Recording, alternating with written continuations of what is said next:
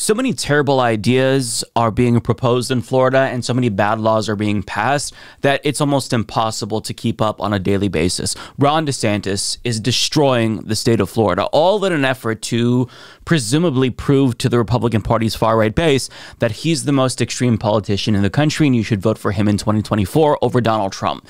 Now, regardless if that strategy pays off or not for him, he is literally destroying the lives of millions of people that live in that state. Now, on Thursday evening, he announced that he signed the Heartbeat Protection Act into law, and he doesn't tell you specifically what this does, but this is a near total abortion ban that prohibits all abortions after 6 weeks. Now, Florida's existing abortion law was already fairly draconian. One woman literally almost died because she was forced to give birth to a non-viable fetus. But now, in order to legally obtain an abortion in Florida, you basically need to seek out an abortion before you even know that you're pregnant, which effectively makes this a total abortion ban. But what about the victims of rape or incest? Well, don't you worry, because the reasonable Republicans in Florida were gracious enough to include exceptions. And here's what those exceptions are. As People magazine explains, on Thursday, DeSantis announced that he signed the Heartbeat Protection Act into law, which will now require a woman to provide proof that the pregnancy was a result of rape, incest, or human trafficking in order to receive an abortion up until 15 weeks of gestation. Now, before we've talked about how states with exceptions for instances of rape or to save the life of the mother, they actually aren't very good, because usually these laws are written in very vague ways so as to not give doctors enough confidence that they won't be prosecuted if they perform the abortion that is technically legal, right? But in this instance here, what actually counts as proof of rape? Well, it can be medical records, restraining orders, or police reports, but what if you don't have that, as is the case in many instances of rape? Too bad. You will be forced to have your rapist's baby. And even if you do have proof, well, you better present it within the first 15 weeks of your pregnancy. Otherwise, you're still screwed. How merciful of the Florida Republican Party. Now, I need to remind you that Florida already had a relatively strict abortion law on the books. Again, it almost killed people. That's how restrictive it was. And 75% of Floridians, including 61% of Republicans even, opposed a 6-week abortion ban, according to a poll by the University of North Florida. But Ron DeSantis, he didn't care. He doesn't care about what the people want. It's all about him and virtue signaling to the GOP's far-right national base, all about getting him through a GOP primary. But it gets even worse, because Florida has also led the way when it comes to anti-LGBTQ plus extremism, and it started out with their notoriously homophobic Don't Say Gay law, and they also recently banned life-saving gender-affirming care for trans youth, and it's gotten so bad that the state's largest queer civil rights organization has issued a travel advisory instructing people to avoid the state if they can, if they happen to be queer. As ABC News reports, Equality Florida says the advisory issued Wednesday was prompted by the passage of laws that are hostile to the LGBTQ community, restrict access to reproductive health care, repeal gun safety laws, foment racial prejudice, and attack public education by banning books and censoring curriculum. The organization is urging families to consider relocation, asking students to reconsider attending colleges and universities in the state, and recommending that conference and event hosts relocate out of the state.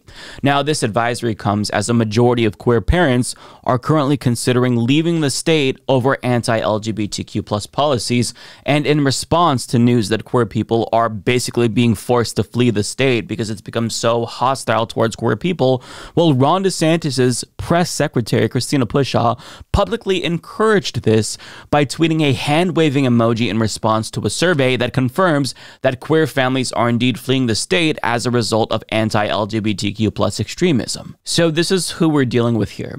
In response to news that their policies are forcing people out of their own state, what are they saying? Bye. Sorry, they're not rethinking their extremism. They're not thinking maybe we're going too far. And Florida really is a state that welcomes everyone, even folks who have lifestyles that we disagree with. No, they're not even saying that anymore. They're saying, adios. If you don't like it, too bad. The goal is to get them to flee the state. That's what we're dealing with. But as horrifyingly extreme as that sounds, forcing LGBTQ plus families to flee the state is actually a more compassionate response by the Florida Republican Party, considering that legal experts now believe that Florida may be laying the legal groundwork to execute LGBTQ plus people.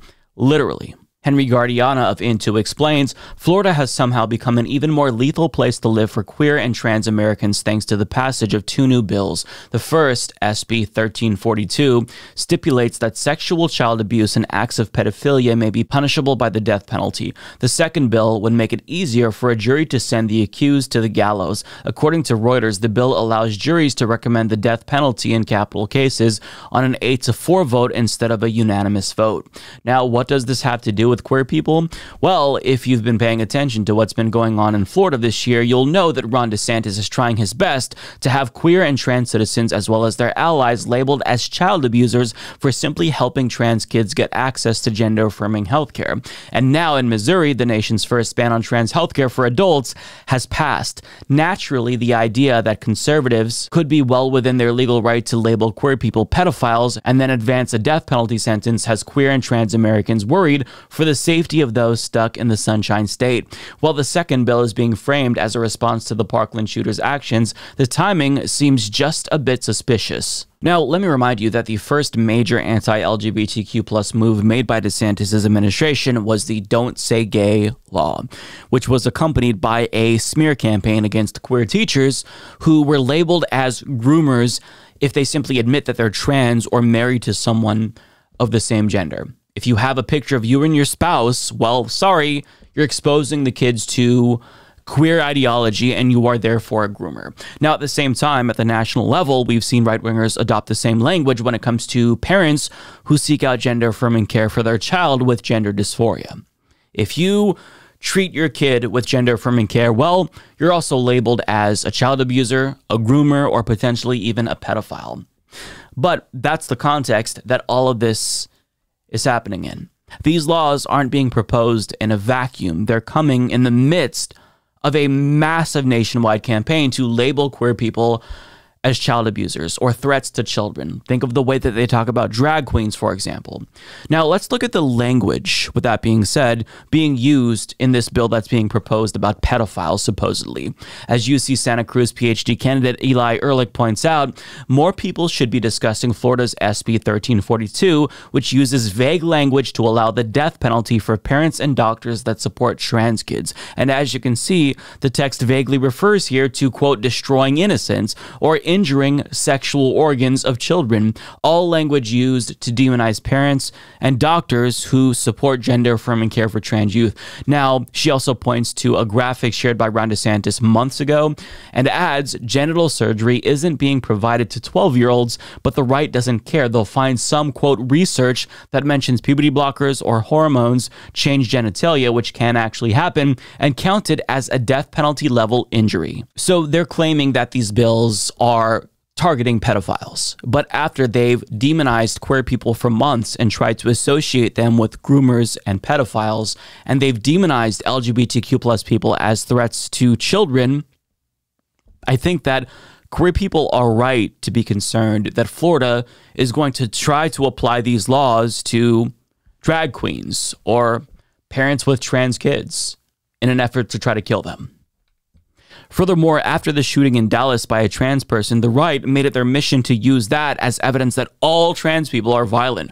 So what we're seeing here is new, vaguely written bills being proposed amid a nationwide demonization campaign against queer people.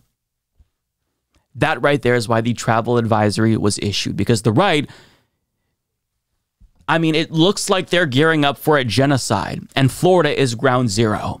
So people are right to be concerned. So with that being said, Florida is no longer known for being the Sunshine State and good vibes and a party location. It is a state where fascists have seized control and made it inhospitable to millions of people. And I'd be remiss to not point out the state party's attempts to ban their opposition party and force bloggers who criticize the executive to register with the state. The latter two proposals probably won't be codified into law, but the mere fact that they're even being floated gives you some insight into the mentality of the state Republican Party in Florida.